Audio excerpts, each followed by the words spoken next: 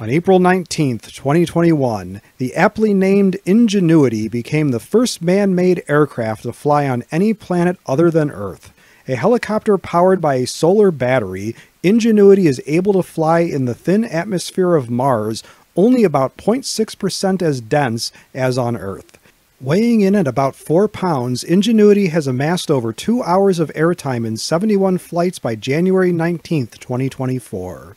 Ingenuity has traveled over 10 miles of surface distance at a max height of 79 feet with a max speed of 22.4 miles per hour. Transported to Mars with the Perseverance rover, a vehicle the size of a typical automobile, Ingenuity was built by the Jet Propulsion Laboratory Department of NASA at a cost of about $80 million. On January 25, 2024, the rotor of Ingenuity was damaged and the vehicle ceased to operate. Should the U.S. send humans to Mars?